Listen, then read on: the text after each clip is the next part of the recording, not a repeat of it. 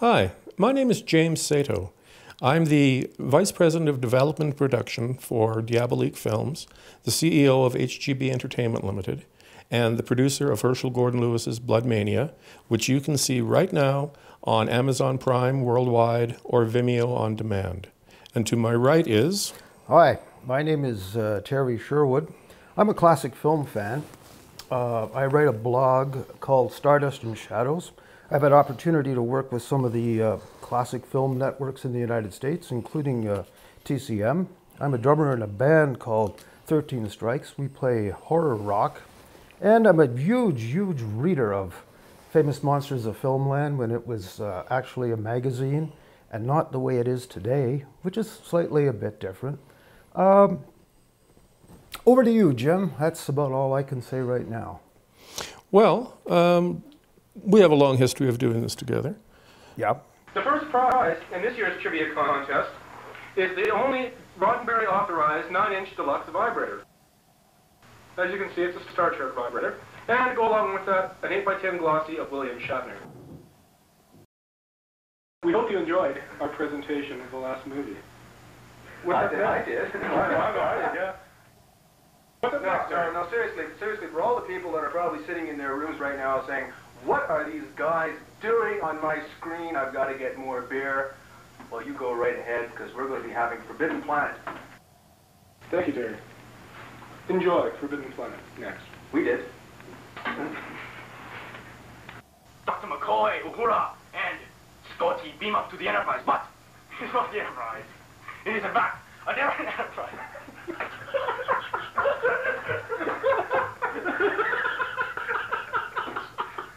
So what made you decide to get back into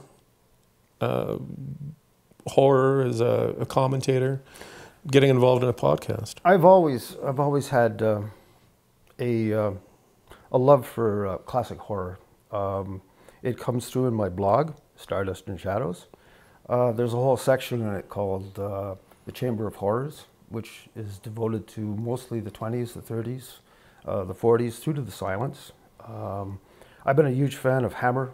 I'm a Hammer film fan. Saw most of them first release. I've seen Night of the Living Dead, the original 1968 black and whiter, in the theater. Scared the bejesus out of me. Had a friend of mine with me named Ricky Pakulski. Honestly, that's his actual name, who actually bugged me all the way home walking pigeon-toed, scaring what little I had out of me that I didn't leave in the theater seats. So horror has a place in my life, a place in my heart, even though it is still part of my classic film interest. And why, Jim, perhaps, have you decided to grace this stage with your presence? Well, honestly speaking, I'm in it for the hot podcast host pussy that I've heard so much about. Actually, producer Patrick, can you cut us over to the live cam outside the studio? Let's see how many hot women there are out there. Fuck. Jim, why have you decided to grace us with this stage with your presence? I think with myself, when I was young, I mean, we're talking like 6, 8 years old, I think there was only 2 channels on television at any given time in black and white. And even back then, I thought, well, you know, there's nothing really on late at night when I happen to be up, except usually a horror film, you know, the festival, the chiller theaters, that kind of thing. And I think the first film I ever saw was The Ghost of Sierra de Cobra, which, yeah, it's obscure. It sounds like a Spanish band. No, it's a made-for-television film, 1961, and Martin Landau was in it. Okay. And I cannot find a copy anywhere. I've searched, eBay, Rare, Hong Kong, piracy networks. Piracy is illegal. Remember that. And the torrents, piracy is illegal. And I can't find a copy of it anywhere. And from there, like yourself, I got involved with, well, Forey Ackerman's famous Monsters of Filmland.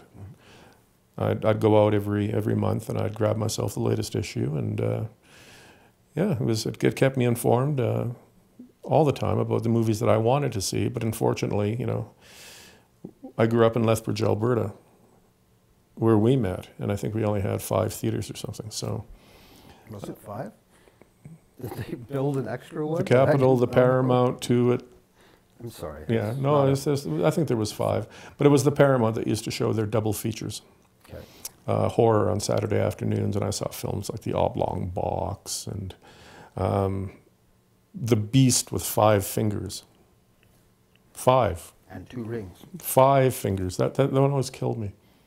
I have similar to that for the films that I watched when I was born in Ottawa, and they used to go to a place called the Rialto Theatre on Bank Street, and at the beginning it was 25 cents.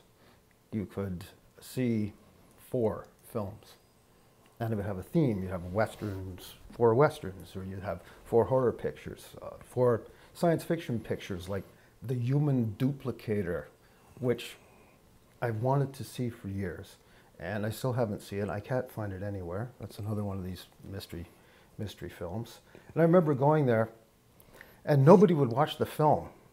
You know, everybody'd be screaming back and forth. I'd be the only one sitting there watching The Premature Burial, and I didn't see The Oblong Box till actually a few years ago. Follow the House of Usher. I'm sitting there eating the popcorn, which had about 10 gallons of salt on it, and I'd be watching it. Everybody else was running back and forth, getting orange drinks and cotton candy and all this kind of stuff and everything. I felt kind of odd about it, but I actually watched the films. Similar backgrounds here. When you said The Human Duplicator, I've never seen it, but I just have an idea of a giant Roger Corman-like penis with a scowl on its face.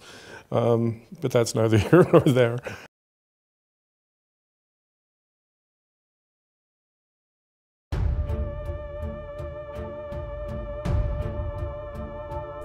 In 1963, he shocked and stunned audiences with his graphic and brutal portrayal of violence.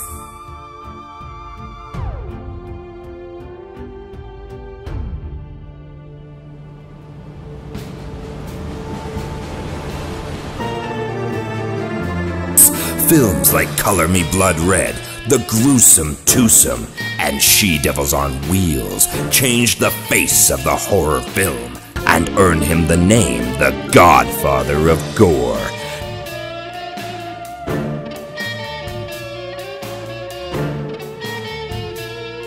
Now he returns with a sensational new horror anthology, Herschel Gordon Lewis's Blood Mania. Blood will flow.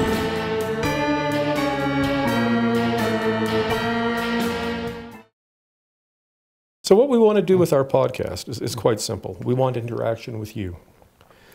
We want you to send in emails.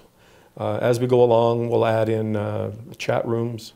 We can add in phone-ins if you want, or Skype-ins. And we'll have guests, several high-profile horror guests. And we've been advertising this for a little bit, and Patrick says that we have a question. Let me just check here. Okay. This is from Susan in Calgary. I have noticed in the modern era of horror that several popular horror movies / franchises from the past either get remade, rebooted, or have prequels or sequels made. Studios seem to want to tap into what was once successful and repackage that and resell it to the fans. And in most cases, these attempts are not satisfactory. It would make sense if more independent and obscure films from my past that are only known by a cult following were remade. taking obscure, forgotten films that may have gone directly to video, and remaking them to reach a larger audience and breathe new life into that film, to re-energize the genre. What forgotten classic films would you like to see get remade?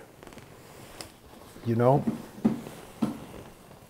there's one I saw, and I will say it was on a streaming service, and I had wanted to see it again.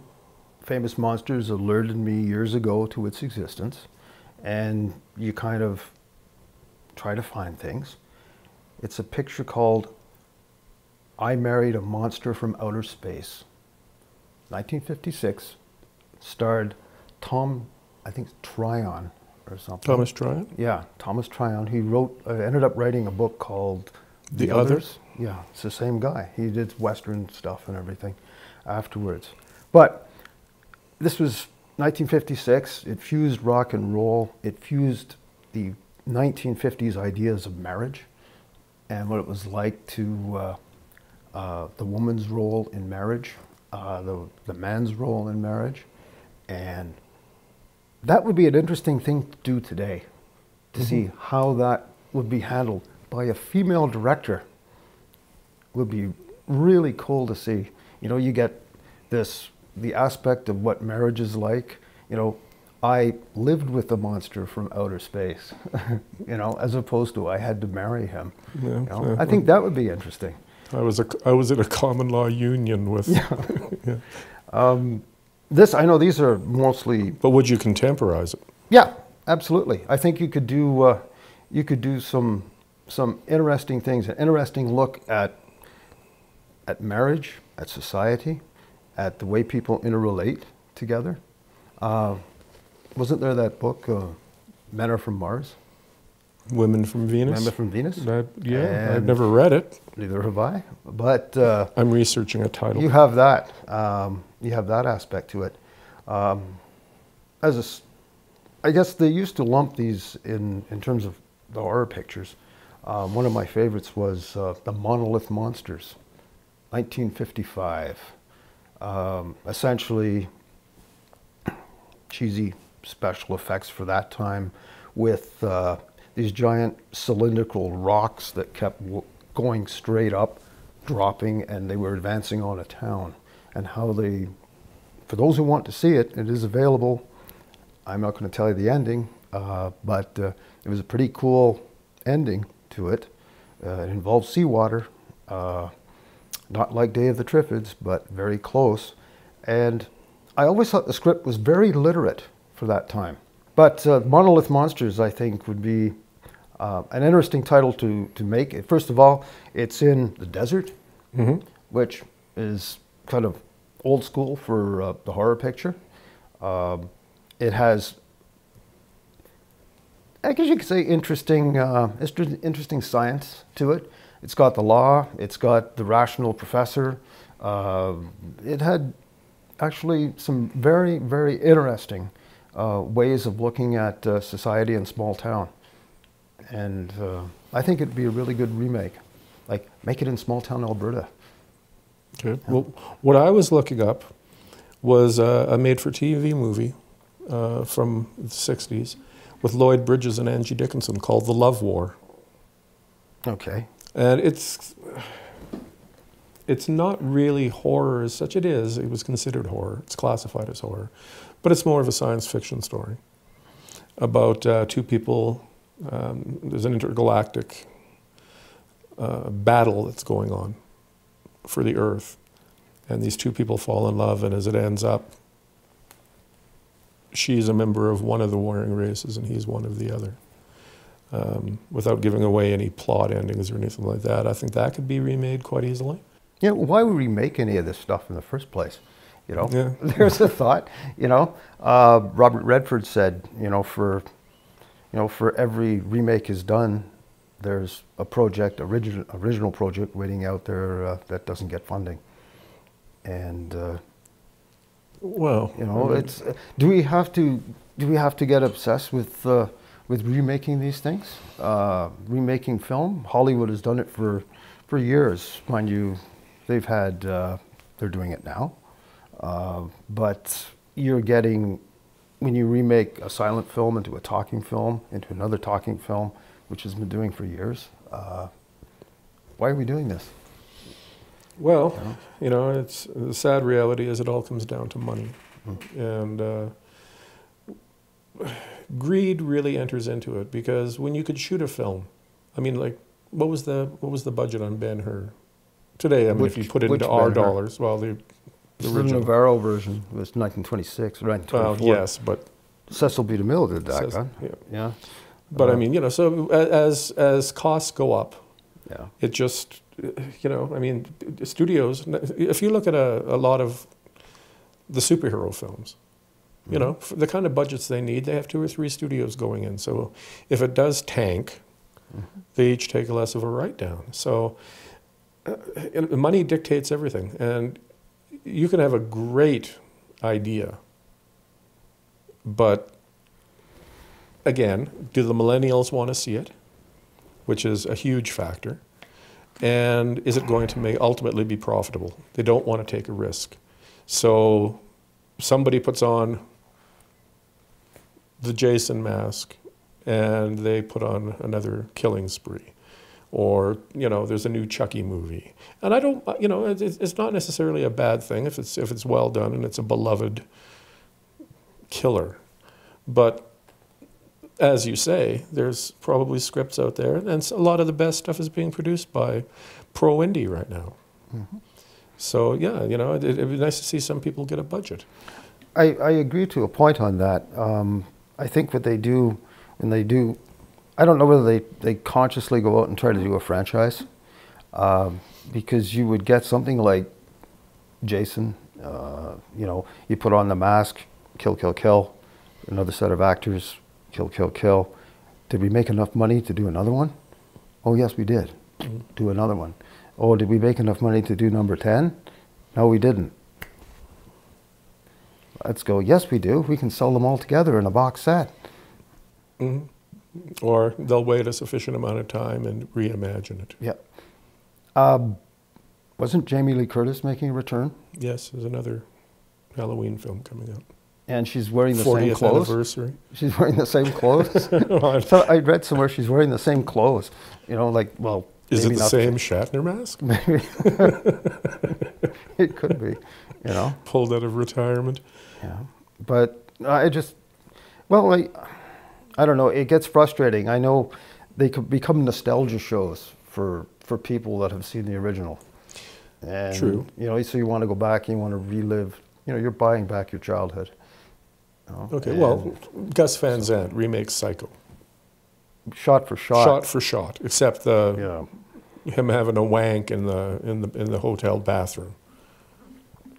I didn't. Was it necessary? I didn't see it. Sorry, I only watched the Hitchcock one.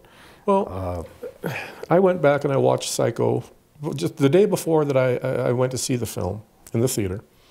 I rewatched Psycho for, the 20th time. It was literally shot for shot, down to the license plate numbers on a vehicle being exactly the same, in the exact same shot. It was framed identical. Did Gus Van Sant walk across the screen like Mr. Hitchcock did? No. Actually, I didn't notice. Maybe he did.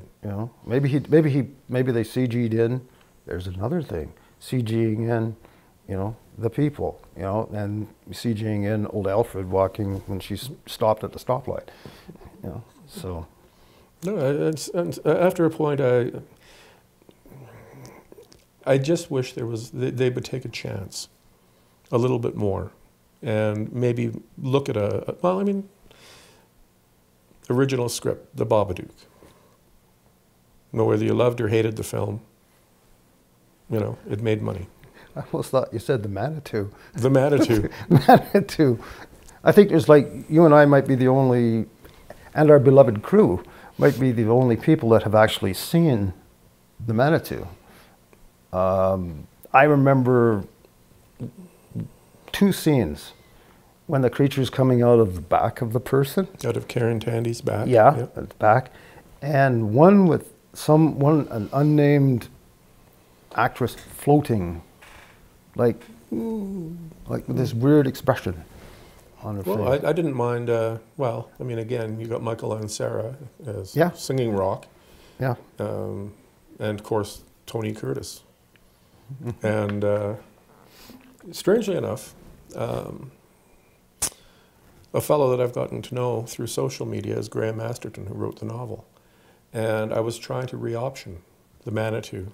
Yes, I was going to make a remake, but I figured it was time. And ultimately, with all respect to Mr. Masterton, I couldn't afford to buy the rights now. It is an exorbitant amount of money, as his barrister and solicitors told me. Oh, of course, yes. And I really wanted to remake it. I thought in Canada, I mean, you know, it would be a great story. Yeah. And you really wouldn't have, but then again, I started to speak to, I handed out the script to some Aboriginal Indigenous actors that I know. And the notes started to come in. Well, this is wrong, it has to be modernized, that's wrong. And I thought, well, you know, if you're going to actually go and change the story that much, you're going to go into production and development hell, because Mr. Masterton would want to make his revisions on the revisions that were made, and it's just a nightmare. So it may be that sometime down the road, it might happen. I don't know, but it's not, you know, on my books, because I think it's a story that, like you say, not many people have seen, and it's actually a very good story. I saw it on Global Television in Ontario, and I think it was late night. I've never seen it in color. I don't know why you, I think you were just saying that. I thought, Manitou? You want to talk the Manitou? You know, I think it's a cool film, taking a chance. Well, there we go. Tony Curtis's character, Harry Erskine, appears in, well, there's, I think, 5 Manitou novels now. I think the last one was The Blood of the Manitou. So Harry plays a recurring role, and he also is in a couple other novels about a demonic jinn, a genie. Oh. So Jinn. you could actually do a series, well, I mean, you could actually do a, I've got to be careful what I say here, because sure as hell somebody's going to be duped. Do a Harry Erskine television series, or a mini-series, where you tell the Manitou story.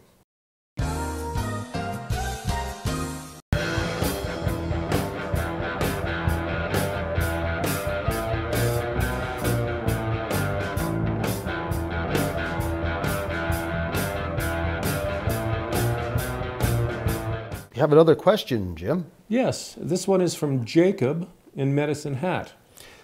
There seems to be a lot of comedic horror movies made in recent years. I feel that comedy has its place in horror, but the growing trend seems to be making comedies with some gore in them, with the emphasis being on the comedy, not the horror. What are your thoughts on this? I don't really like horror comedies at all, and I'll be pretty blunt about it. And there's only one horror comedy for me, and that is Abbott and Costello Meet Frankenstein in 1948. You do a quick jump ahead, and you do the Ghostbusters. You do a little obscure film called The House, House 1 and House 2. That's it for me. Everything else is a rehash, unless you want to toss in the Bob Hope's 1944 stuff like The Ghost Breakers and these kind of pictures. What about where you have Young the haunted house. Frankenstein? Sorry? Young Frankenstein? You know, don't get me on Young Frankenstein. A lot of people like that picture. I loathe it from the moment I saw it, up to the point of, I don't like Gene Wilder. I'm going to be really blunt about it. I think he was poor at it. I think that when he's standing up there on the watchtower screaming, "It's alive, it's alive," I'm going, no. Get this guy off the screen. This is an embarrassment to the genre. It's an embarrassment to Gene Wilder. I know people like Mel Brooks, but just no. No, I will not watch that. And the short answer is no. So you liked it then? No. I didn't even like the opening credits. I'm sorry. And I do not like that picture. Okay. From my point of view, I guess I'm partially to blame, because I made a horror comedy, but it's exactly like Jacob says, making comedies with some gore in them. Herschel Gordon Lewis and I sat down and said, we want to make a modernized version of one of his films. But we wanted it to be entertaining. And if you're going to make it entertaining, it should contain satire and some comedic moments, so that you have a contrast. You can go from something heavily gory into something that'll make you laugh. And that's why I also chose an anthology. So there'd be the pacing. Now, he thought it would be all around entertainment, and I tended to agree. I mean, if you're going to go out and make a dark horror movie, yeah, make a dark horror movie. No. Myself, personally, I don't want to make dark horror. I don't feel that it's something I want to be involved in at this point in my life. In terms of something along the lines of a film that is basically low budget, that is like a snuff film, or something along those lines, where it's Snuff just gore, film? gore, gore. Well, I mean, snuff film? guinea pig, an American guinea pig, and Snuff things like film? that. You know, it's not my cup of tea anymore. You know, I used to enjoy things like the Vomit Gore trilogy and August Underground, but it loses its appeal after a while.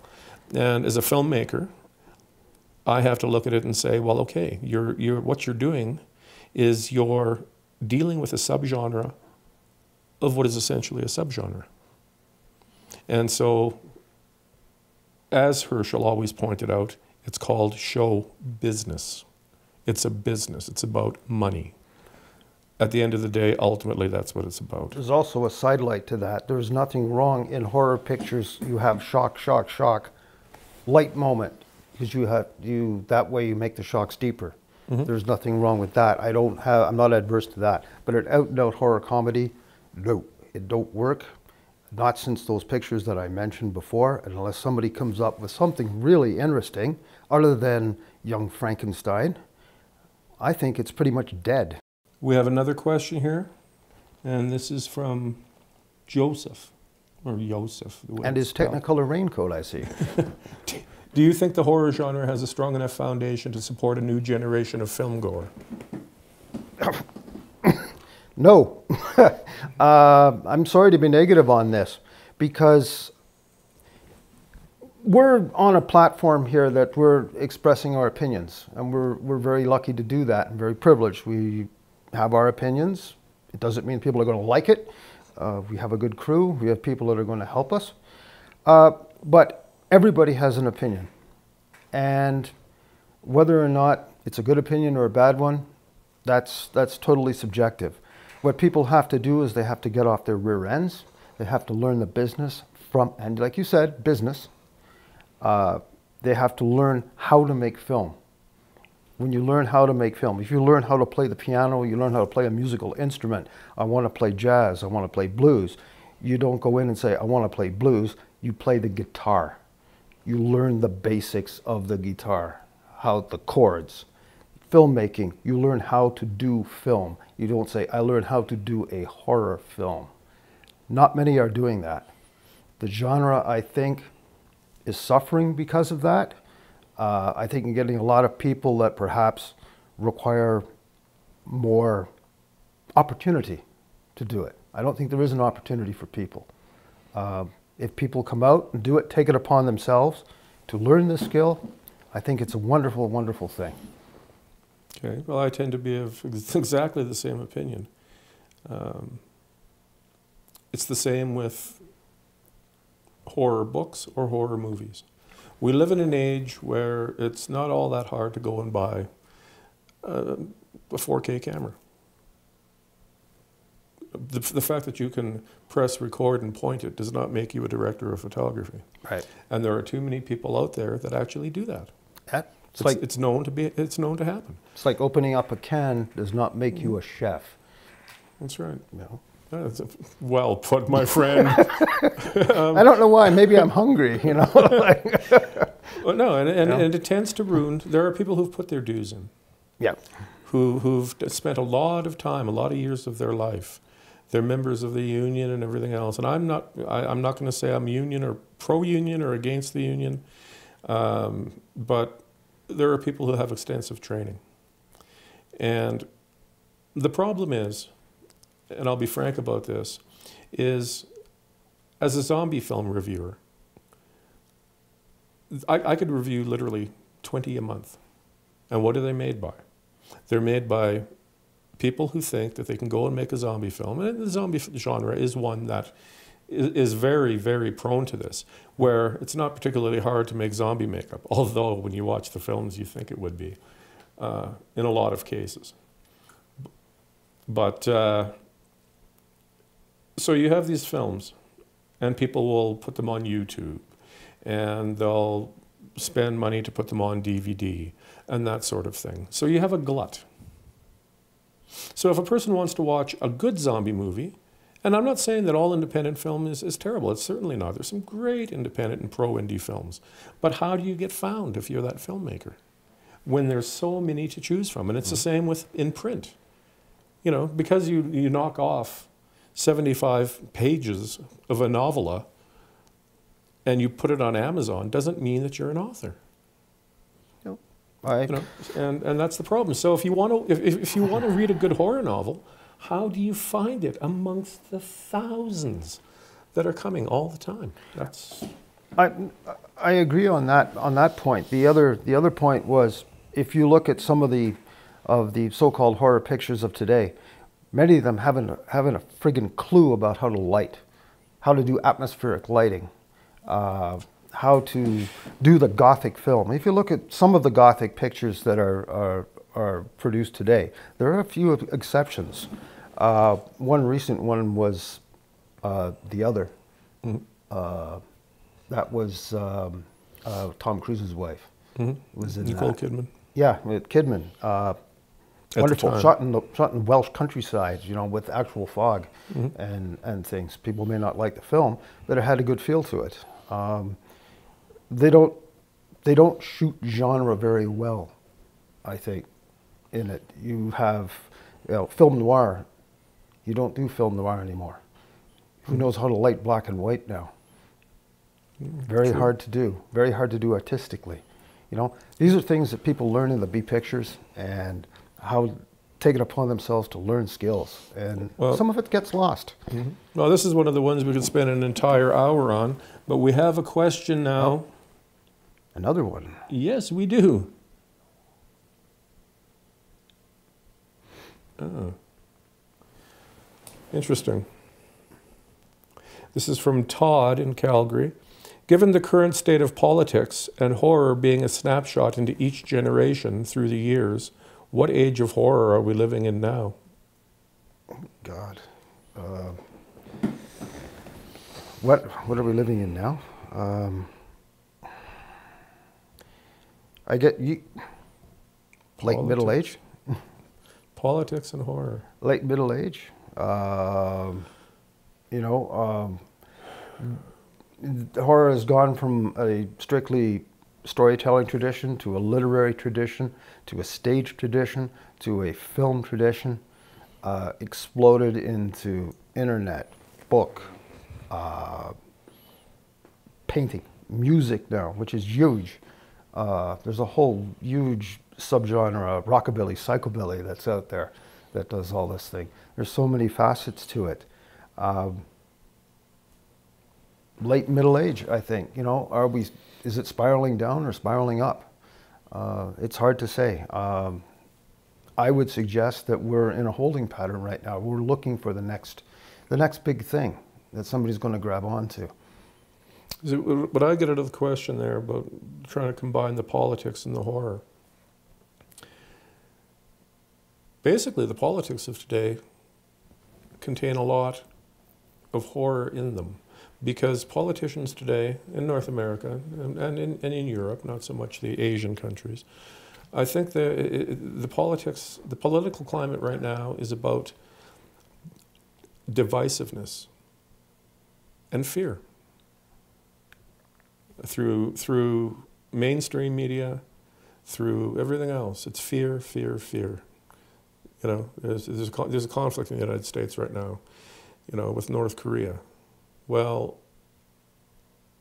when you hear on our news, what would happen if a bomb exploded over Calgary? Well, it's pandering to fear all the time, which I don't think is a particularly, well, it's not certainly not helpful on a basic human level, but, and I think The Purge, the new Purge movie. I haven't seen that. Well, it covers, it covers, I think, the American election. Mm-hmm. So I think that now you're beginning to see the possibilities that happen when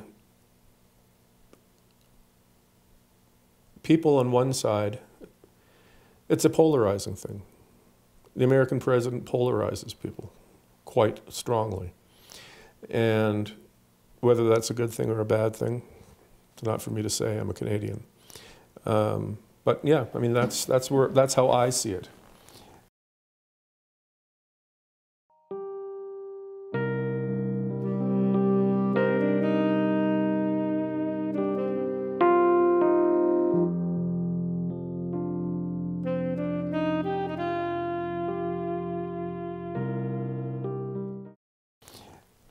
And one final question for the day. Okay. All right. This is from Catherine. Are old school special effects a dying art? With CGI so prevalent, not too many movies are being made using old special effects techniques. What are your thoughts regarding overusage of CGI in modern horror movies? Ray Harryhausen, who was, you know, I know and remember, you know, doing, and Willis O'Brien doing King Kong, moving the little figures around. Jason That's and the Argonauts. long gone, you know. Jason and the Argonauts, they're still textbook for animators, I understand. But all that could be, 2 months' work can be done within, you know, a day on a computer. I think it's already been, it's been documented. CGI takes over a film. You have many people that don't even follow a story that will sit there and stare at, oh, that was wonderful, or that was fake. I always go, that was fake. Well, have you ever seen a fucking flying saucer land before? How do you know what it looks like? True. You know, have you ever seen Godzilla? You know, oh, that wasn't a very good monster. Well, have you ever seen Godzilla? How do you know? This is one person's idea. I think the CGI effects totally take over today's horror pictures, and I really wish it would change. People always say, "Oh, I don't. It's not story-driven and everything," yet you still pay your money to go and see this. Well, my thought on the whole thing is this. Another producer and I were talking the other day, and we're of a similar age. And the basic concept we talked about was it's not about us, we're older people. The predominant audience grew up with video games and CGI. Now, on a personal level, because it means so much to me, growing up as a, you know, loving 80s horror, loving 60s, 70s horror, when we made Blood Mania, it is I would say 98% practical effects, because that's what people our age are looking for. Yeah, and younger. I mean, the authentic horror fans love that stuff. I mean, but they're the ones who seek out the older stuff. What's a practical effect?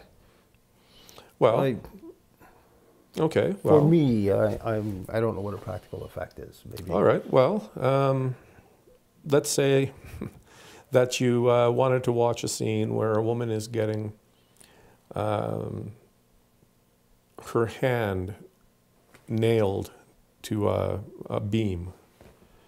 Well, then you take a cast of the actress's hand, and you make sure that the flesh matches. You make sure that the nails are painted the same way. Everything else, all the articulation on the palms is there.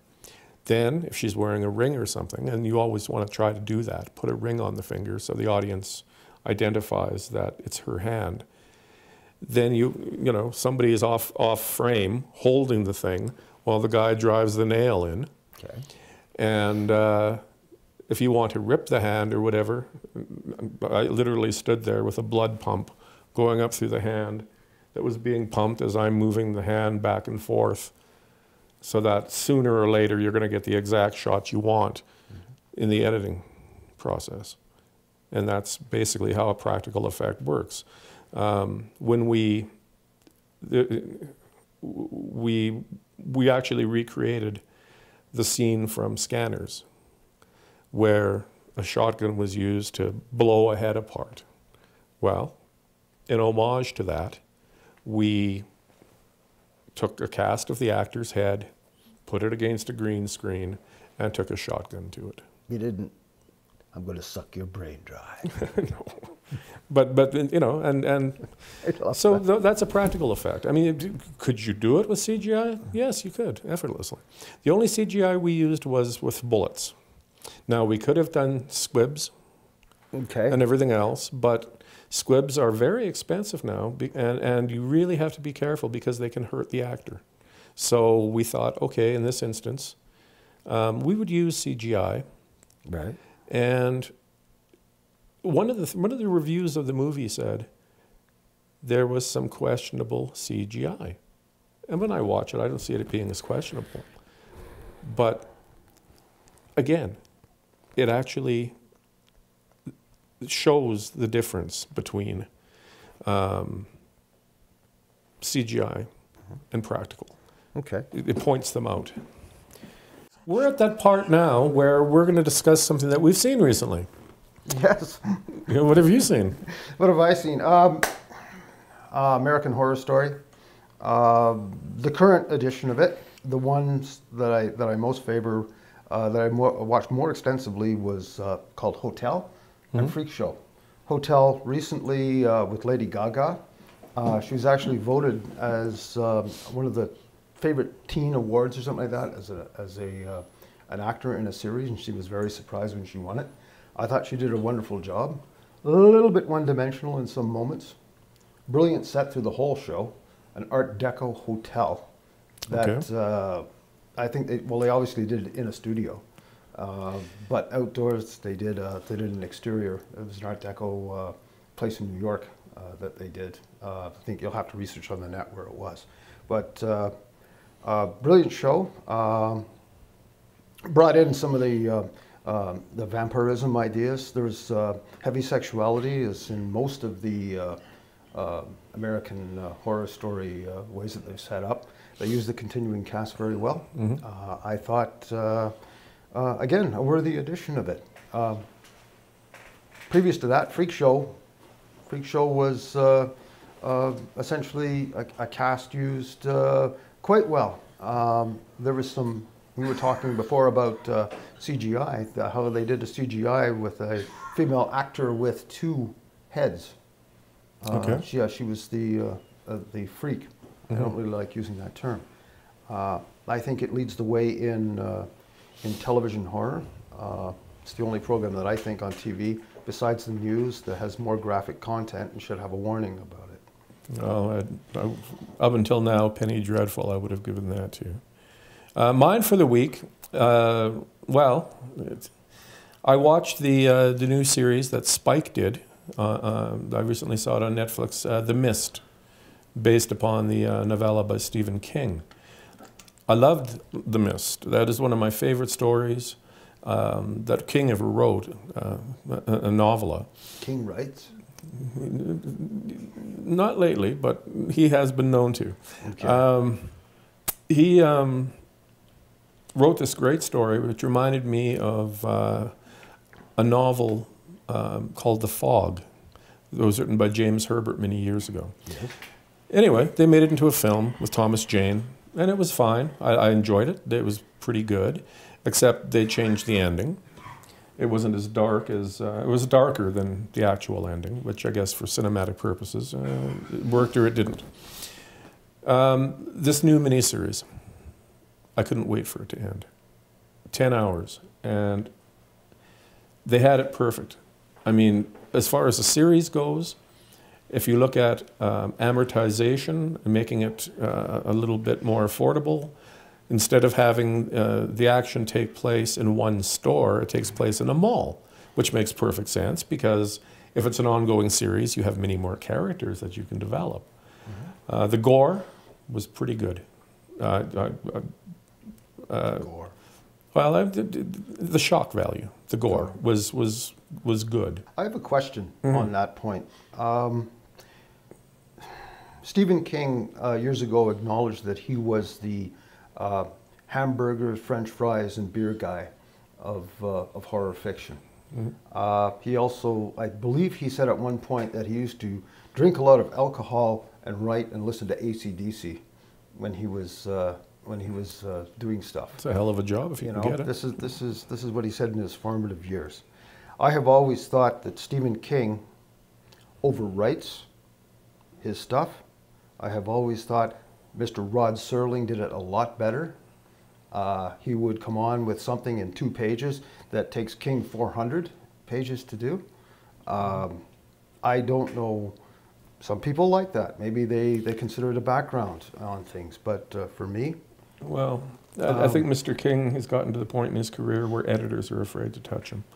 And I stopped fairly quickly after reading Lisey's story. I quit.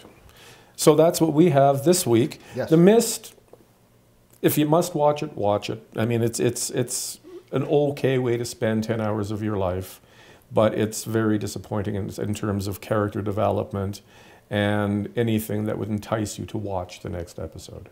American Horror Story. Scare your pants off. Thanks for coming. Next time, we're going to have a Halloween episode. And we'll have a guest with us. His name is Dave Traynor. He is a practical effects wizard. To show you, talk about some of the work he's done on movies like Blade 2, Fargo, the TV series, that sort of thing. Thank you for being here. We will see you next time. Pumpkins are on us.